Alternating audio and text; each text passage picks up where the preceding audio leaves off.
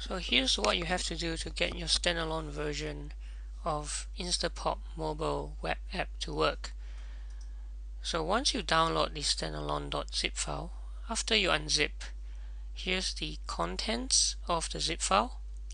And the first thing you want to do is to edit this file, passwordprotect.php. So if you open it up, you want to find this line over here, which contains the login information. And you can see that it's currently set to a default of John 12345 is the password. So you would want to change this to your own login and password. So after you've changed the login information, you have to upload all of the files and folders in the zip file, including the password protect file that you've just edited, and you have to upload all of them to your server. So I've already done that, and so I'll just simply show you what you get when you go ahead and access the site. So here's what you get when you first access the site, the login screen, and just enter the login information that you specified just then in the password protect file. So here I'm just gonna use the default login and password, and this should take me into the InstaPop mobile web app settings page, which has 4 tabs: the pop-up settings, app icon, startup screens, and the app settings.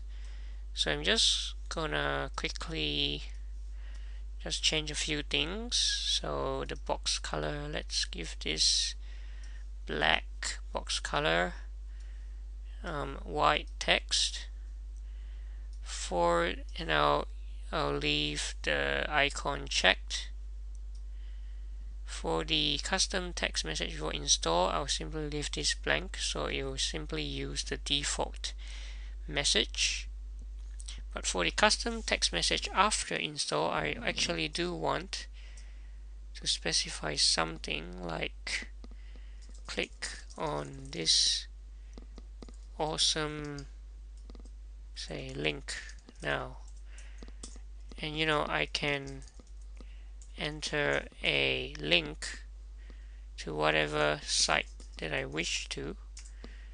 In this case, I'll simply go to Google, but you can enter whatever you like. So just say link.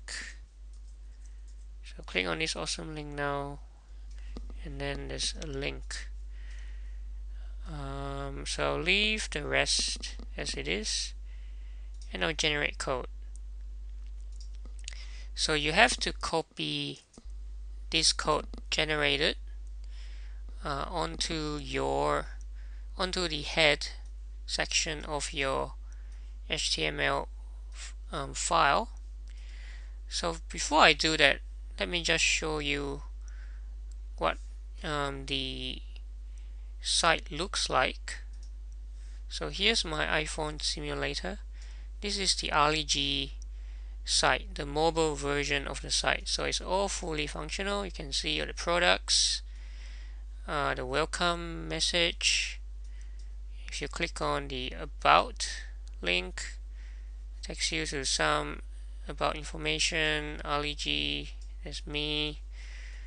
Yeah, so it's all fully working. So what I'm going to do is to add the pop-up by copying this code onto basically the source code of this index.html.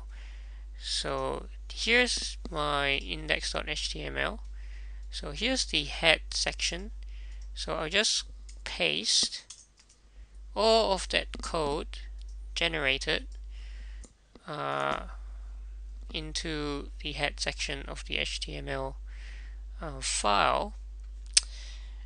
So let's see what happens if I go back to my site and refresh to see if the pop-up comes up, and it does. Install this web app on your iPhone, tap this icon and then add to home screen. So let's do that right now. Click on it, add to home screen,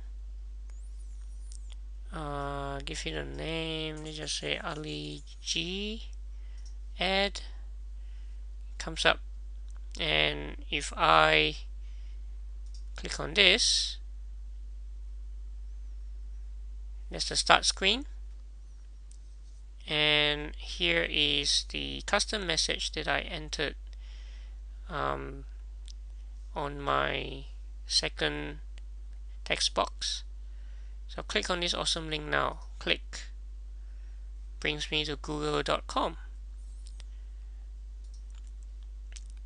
So you can see that it's all working, and all you needed to make it work was to just copy and paste the code generated for you.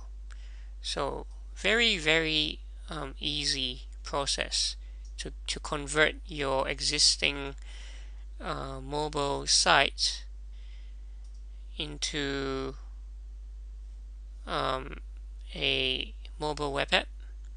So hope you found this video to be useful and helpful, and I'll see you in the next video.